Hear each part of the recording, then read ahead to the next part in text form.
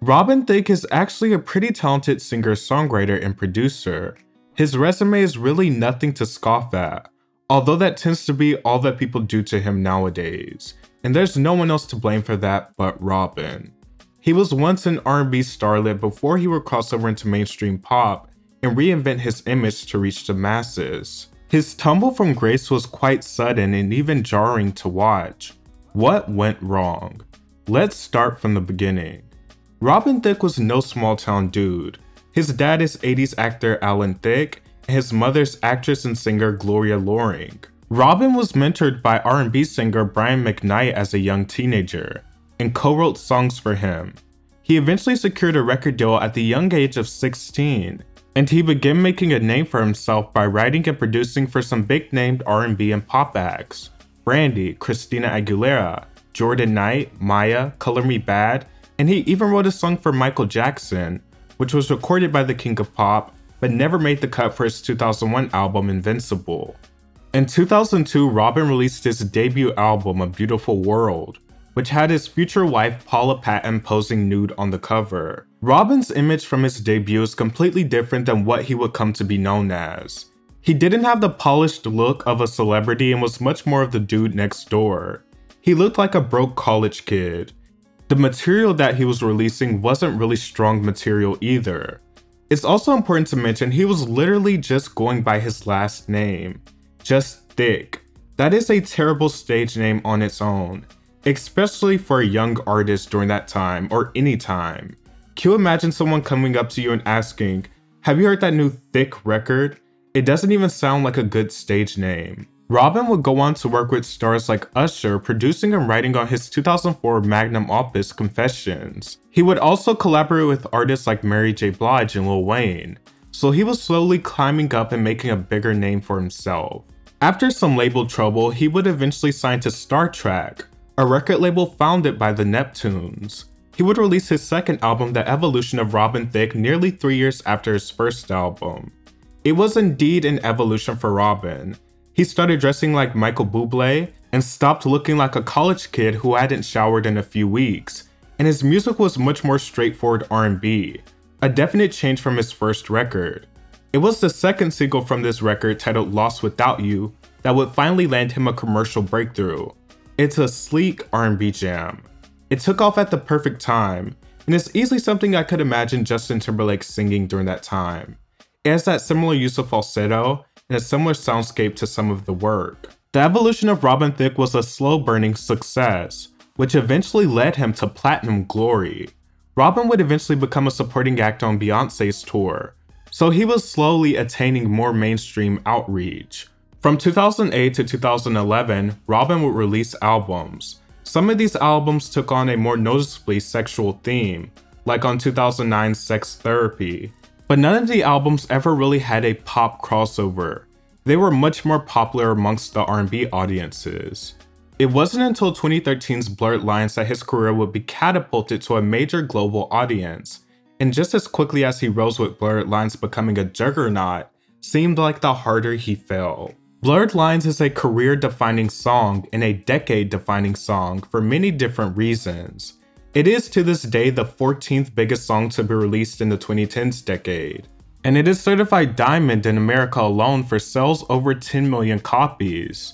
But in the end, the song that built Robin Thicke up will ultimately lead to effectively and permanently tainting his music career. Blurred Lines features super musician Pharrell and rapper T.I.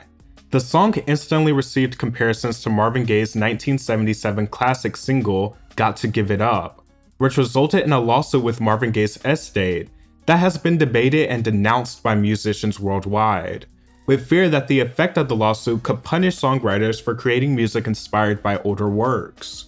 Many people felt it was wrong and that you could not copyright a feeling, which Pharrell himself felt was the deciding factor since Blurred Lines did not copy the lyrics or melody of Marvin Gaye's hit. Ultimately, the Marvin Gaye estate won the lawsuit, resulting in a multi-million-dollar payout and Marvin Gaye being credited as a songwriter on the track. The music video for Blurred Lines also caused a big stir, due to it objectifying women. I'm really shocked that the video actually got so much backlash, considering it's not really anything different from what we've seen from rap stars, pop stars, and rock stars decades prior before blurred lines even existed. But the real outcry with the song came from the lyrical content itself. I have to admit, my initial interpretation of this song was pretty innocent. There have been many different interpretations of the song and the lyrics. I initially just thought that the song was talking about a woman who meets a man that she finds attractive and she wants to release her inner sexual side. I also thought that the lyrics were just explaining a simple sexual encounter, especially with the lyrics being, "But you're a good girl, the way you grab me, must want to get nasty, go ahead get at me." I never really gave this song much energy even at its prime. I never really thought about how it could be perceived. At the very least, the song is extremely sleazy. At the very worst, it alludes to sexual harassment or abuse. I think if the "I Know You Want It" chorus was changed, it could have possibly been received better and not have clouded such a dim light over the song. Because there are certainly lyrics that could be taken out of context and be applied to women in a disgusting manner. Or in context, whatever you make of the song. Looking back, I definitely think it has some questionable lyrics. Pharrell has said that he didn't really understand the initial backlash, and he also pointed out that women have used similar lyrical content such as the "I Know You Want It" line. Let's take a trip down memory lane to some mainstream pop songs that may not have been received as well if a man sung them, and we will discuss why that is the case. Like for instance, if a man had sung "Hands to Myself" by Selena Gomez, which came out 3 years after Blurred Lines, it would not have been received well.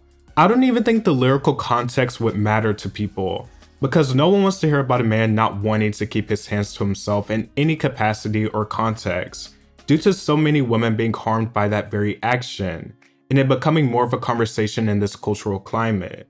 Now that's not to say no one wants to hear a man talk about sex, because that's simply not true, but there's plenty of ways to be freaky, risky, or even raunchy without coming across so perverse. A lot of core R&B acts are great at doing that.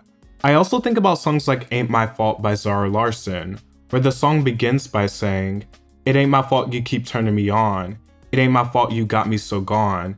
It ain't my fault I'm not leaving you alone. It ain't my fault you keep turning me on."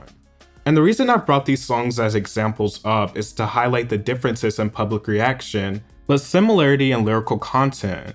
Nonetheless, the context of the lyrics hindered none of these songs from becoming major hits. And there's an obvious difference between women talking about sex and men talking about sex in music and in real life. Sure, the lyrics may be similar in bare content, but it is not the same culturally or socially. Usually, women are using the lyrics in a manner that allows them to be in control of their sexuality and invite a love or sex interest into their bedroom or allure.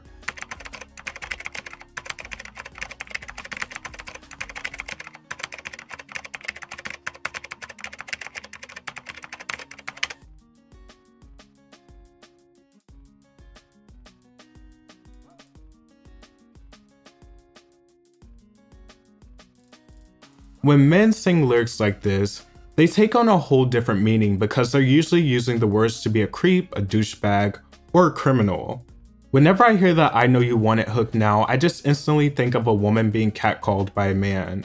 I would say it also doesn't help the song's legacy that one of the featured artists, T.I., currently has over 30 people accusing him of sexual abuse, from kidnapping to intimidation. It is insane. Outside of the questionable lyrics, Blurred Lines is a well-produced, catchy, and familiar track, so I see why it became a popular hit, along with the infamous music video.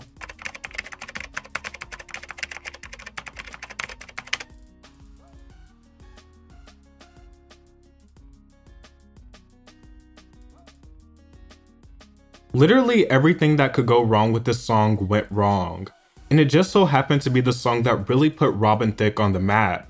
Imagine this chaos being your career peak.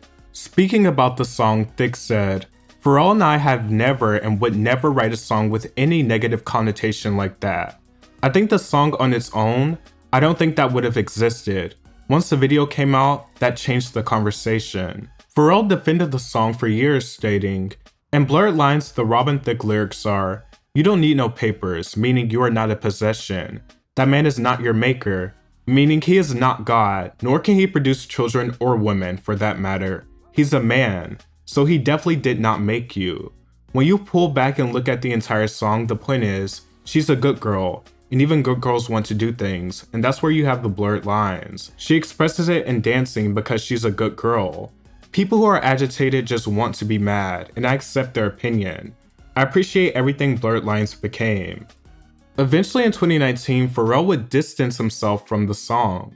There are women who really like the song and connect to the energy that just gets you up. And I know you want it. Women sing those kinds of lyrics all the time, so it's like, what's about that? And then I realized that there are men who use that same language when taking advantage of a woman. And it doesn't matter that that's not my behavior or the way I think about things. It just matters how it affects women. And I was like, got it, I get it, cool.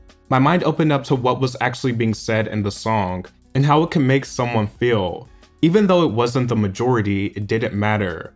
I realized that we live in a chauvinist culture in our country. Hadn't realized that. Didn't realize that some of my songs catered to that, so that blew my mind. Pharrell has every right to change his feeling about the song, but his newer stance on the song just feels very performative. Pharrell is an industry vet, a legendary producer. He has been around hip-hop stars, pop stars. He's worked with literally everyone and seems to be a very smart man. And he's also nearly 50. So this whole I woke up one day and found out sexism exists and men can use these type of words to hurt women, I just don't fully buy it.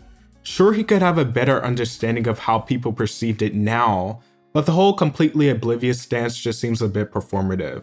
But after losing millions of dollars and gaining bad publicity due to the song, it's very obvious why Pharrell would distance himself from the song. Blurred Lines is like an entire career assessment within itself. It's the disaster that kept giving. It birthed the infamous yet iconic 2013 Blurred Lines performance with Miley Cyrus, which had her twerking on Robin Thicke with a middle foam finger. Looking back, the performance is truly terrible and very messy, but it broke the internet, receiving over 300,000 tweets per minute and contributed more to the song's success. Blurred Lines the album was released in 2013 and would do decently well, with it mostly being driven to success by the title track.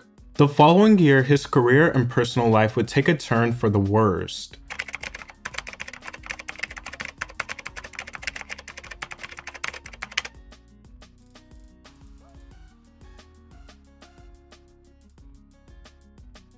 After 21 years together and almost 9 years of marriage, Paula Patton filed for divorce from Thicke in 2014. Robin Thicke admittedly began using drugs around the success of Blurred Lines, and he became overwhelmingly arrogant, which eventually led to his marriage falling apart and his 7th album, Paula. Paula the album is a pathetic, personal, and embarrassing plea for his estranged lover to come back to him. He wrote all the songs in 3 weeks, and recorded the entire album in about a month, and it shows. Breakup albums are particularly ingrained into R&B culture, and when done right, they can lead to never-before-seen career highs, like Usher's 2004 Confessions. But Paula, although being an honest effort, operates more as a public campaign to win Paula Patton back, instead of a true and blue breakup record. Thicke finds himself positioned in between victimhood and accountability, where he often wants to play both sides of the fence. At times it's fully self-aware, and other times Thicke is throwing whatever might stick to the wall in hopes of rekindling his lost love. Perhaps some of the album would have fared well if the music was simply better, but sometimes it can just feel like a hodgepodge of different emotions. In the worst way possible, it does not stick to the theme. The album was not successful in his attempts to win his ex-wife back, and was a massive failure, notably selling 24,000 copies in its first week of release in the US, 530 copies in the UK, 550 copies in Canada, and 158 in Australia in its debut week. Thicke regrets the album. I was struggling through my toughest time and I decided to share it. In hindsight, the only thing I would have done differently was, I wouldn't have promoted it or sold it, he said in the interview. I would have given it away. That would have kept the purity of the message intact. In regards to Paula the person, they are not together, but they are in a better place now and have been co-parenting their son. Robin released an album in 2021 and is now a judge on the popular show The Masked Singer, which showcases him in a much more positive and refined light, he doesn't seem nearly as unbearable as the Blurred Lines era. After the success initially went to his head, he was quickly humbled. He never had a Blurred Lines sized hit again and most likely never will. But for Robin, that seems like the best case scenario.